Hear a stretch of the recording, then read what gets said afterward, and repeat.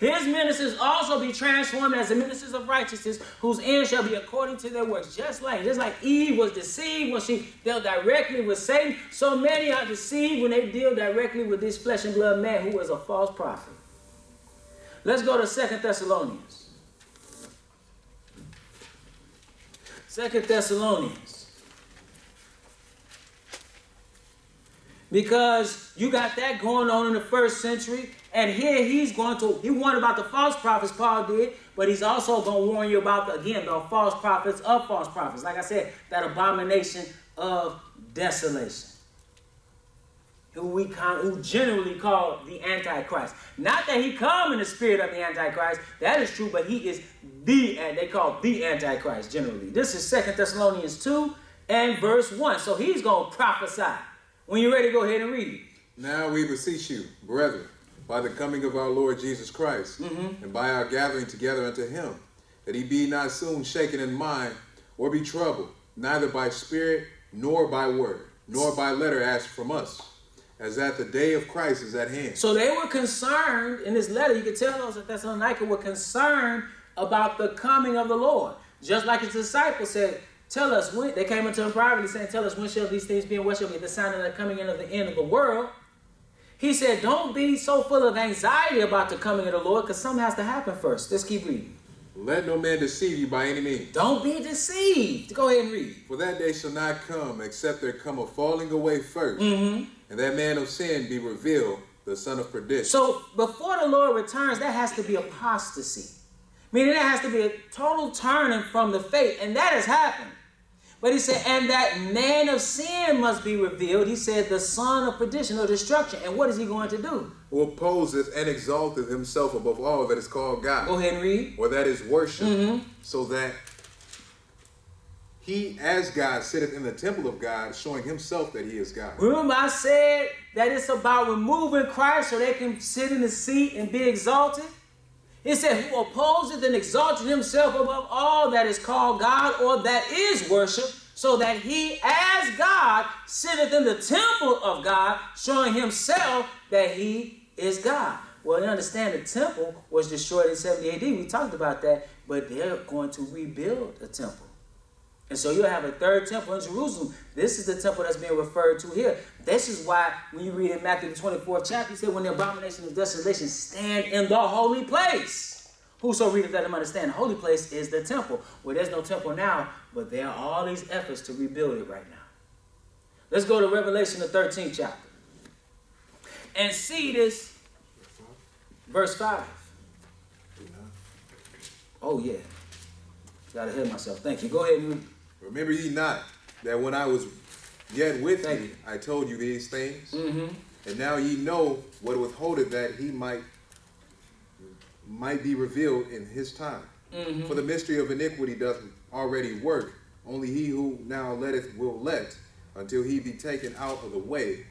And then shall that wicked be revealed, whom the Lord shall consume with the spirit of his mouth, and shall destroy with the brightness of his coming. See, that wicked one is going to be revealed in due time.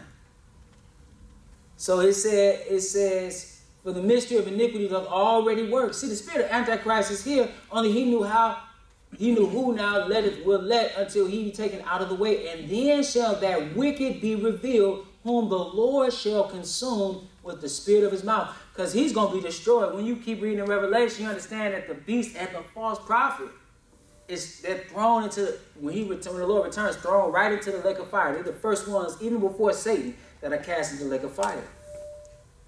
It says in verse 9, go ahead and read. Even him, whose coming is after the working of Satan, with all power and signs and lying wonders. And see, thank you. And this false prophet, he got a sign. He has some signs, doesn't he? Even him whose coming is after the working of Satan, with all power. Just like those magicians in Egypt had power, but it was from Satan.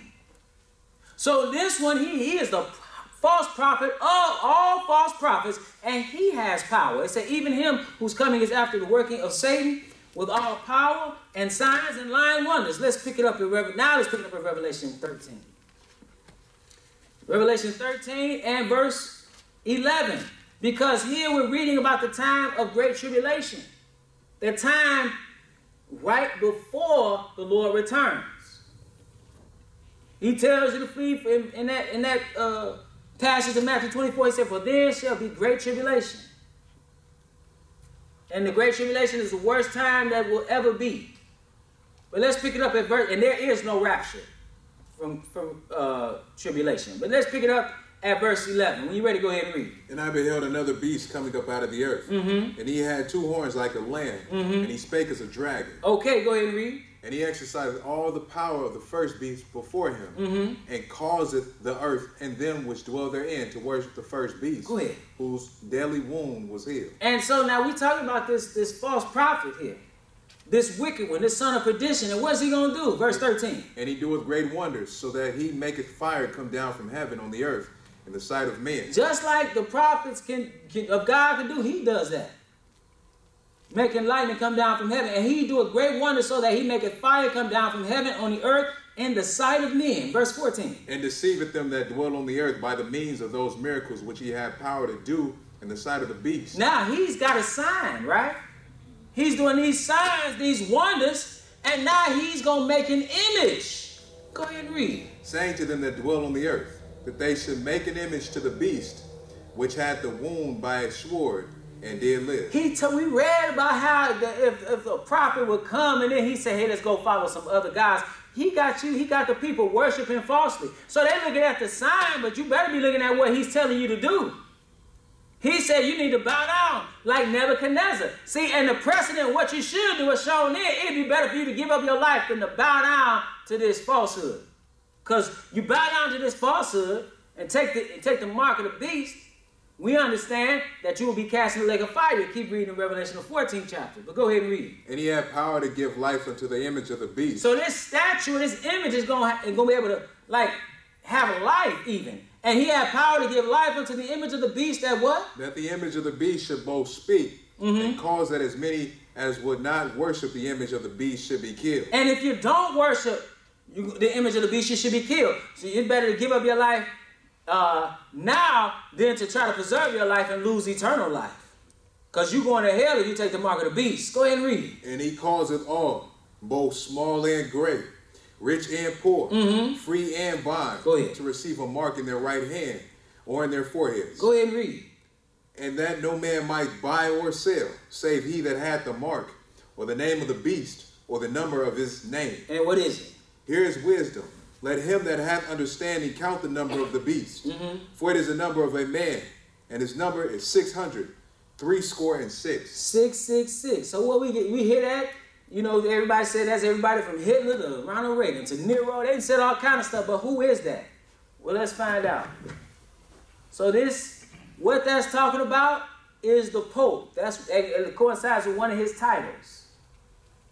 Now, this is from a Catholic publication, Our Sunday Visitor, April 18, 1915. It said, "What are the letters supposed to be on the Pope's crown, and what do they signify, if anything? These letters inscribed in the Pope's mitre are these: Vicarius Filidae, which is the Latin for Vicar of the Son of God." Why is that important? Because Vicarius Filidae, it adds up to 666. Again, this is from the same publication. That's a photocopy of it. It says the title of the Pope of Rome is Vicarius Filidae. Now, they had this written in their own publication. This is inscribed on his mitre. And if you take the letters of his title and add them together, they come to 666.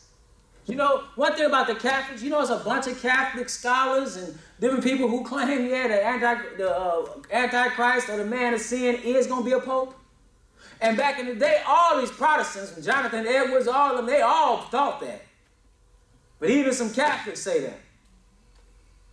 And notice what they said about themselves. Think about this man exalting. So it's one that's coming out of this office.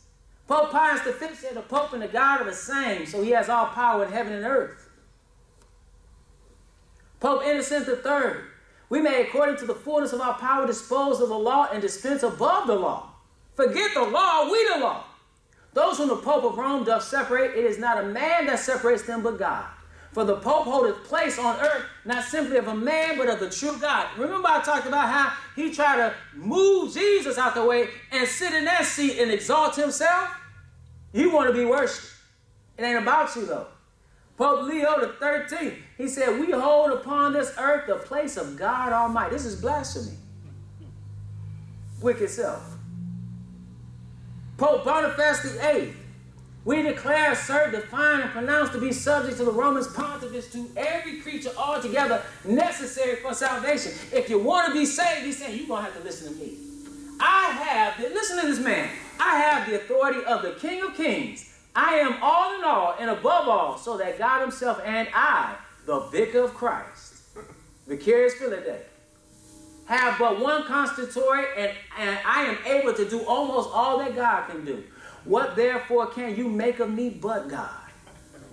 You talk about out your mind. You know how it is? You know how sometimes people could, they may get famous and then they start talking about themselves in the third person? That's a clue somebody tripping. They don't say I, they say their name. That like if my name was Ralph and I was famous, I say, hey, Ralph doesn't like that. When I'm talking about myself. Instead of saying I don't like, that's how you know you're feeling yourself. This is just way above that. He said, what can you make of me but God? Pope Pius IX, he said, I alone am the successor of the apostles, the vicar of Jesus Christ. I am the way, the truth, and the life. He's talking about himself. But Jesus said that about himself. This man here, who's dead, said about himself. Pope Pius X, the Pope is not simply the representative of Jesus Christ. On the contrary, he is Jesus Christ himself, under the veil of the flesh. Does the Pope speak? It is Jesus Christ who is speaking. Hence, when anyone speaks of the Pope, it is not necessary to examine, but to obey. Don't even think about what I'm saying. Just do it. If that ain't pimping, I don't know what is. He's dressed like a pimp. Who you gonna believe, me or your lying eyes? Get out there on the stroll. This is what this man is doing. This is Pope Pius the 12th. Recognize the Holy Catholic Roman Church is to be the only true church of Jesus Christ, outside of which neither sanctity nor salvation can be found. So they argue this openly that you can't be saved if you're not a Catholic. Call them to the unity of the one fold, granting them the grace to believe every truth of our holy faith and to submit themselves to the supreme Roman pontiff. Again, the vicar of Jesus Christ on earth. A vicar is a replacement. I can't read where there's a replacement for Christ. Now, this first comes up, this Vicarious Filii is from this Catholic father, Luigi Ferreris, where he writes, as the Blessed Peter was constituted vicar of the Son of God, which is not true. He wasn't the first pope. It said, on earth, so it is seen that the pontiffs, his successors, that's all a lie, hold for us and our empire the power of a supremacy on the earth greater than the clemency of our earthly imperial serenity. And that's Vicarious Filii. It's Latin Roman numerals. When you add it up, that's how you get 666. But now let's go to the last place here. This is Matthew. Because again, we want to take heed to what the prophet of prophets said. Once again, let's take heed to his word. This is Matthew the 7th chapter. And we'll pick it up at verse 15. Matthew the 7th chapter and verse 15. And when you're ready, brother, go ahead and read. Beware of false prophets, which come to you in sheep's clothing, but inwardly they are ravening wolves. He said, beware of false prophets, which come to you in sheep's clothing, but inwardly they are ravening wolves. See, beware these men, beware of false prophets. These men look righteous. He said, they dressed as sheep, but inwardly they are ravening wolves. They're trying to destroy you. And how will you know them? Ye shall know them by their fruits. Go ahead. Do men gather grapes of thorns or figs of thistles? That's how you know them. You'll know them by what they do. Again, if he's telling you a word or giving you a sign or some dream, and it's contrary to the word, you know that he was not sent from God. And that's my heart is broken because of the prophets. It's always my prayer that you will edify.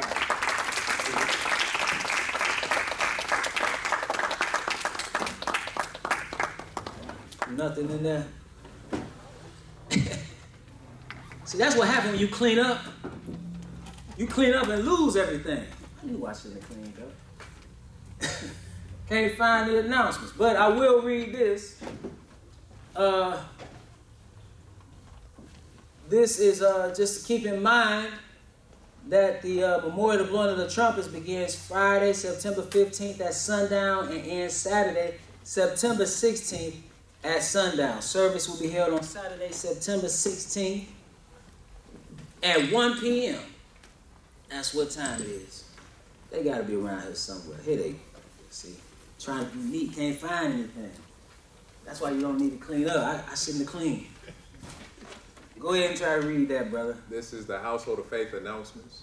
You can find us on the web at IsraelTeach.org or on our Israel Teach YouTube page. Mm-hmm. We also have scriptural Bible study every Wednesday night at 7 p.m. Central Standard Time on Zoom. The personal meeting ID for that is 845-710-8849. Again, that's 845-710-8849. Our question of answer Bible study is at 8 p.m. Central Standard Time. The personal Zoom meeting ID for that is 602-961-1318. Again, that's 602-961-1318. The Household of Faith has a dress code. This is for the brothers.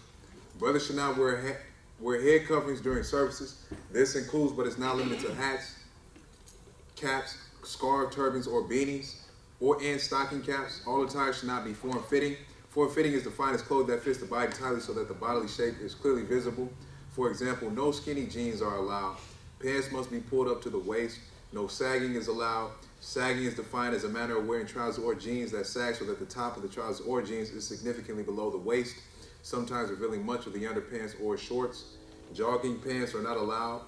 Ripped jeans or pants are not allowed. Sleeveless shirts are not allowed. Shorts are not allowed. This is for the sisters. Sisters are required to wear head coverings during services. Head coverings should cover the top of the head, the crown, and reach the nape of the neck. Sisters are to wear dresses and skirts to service.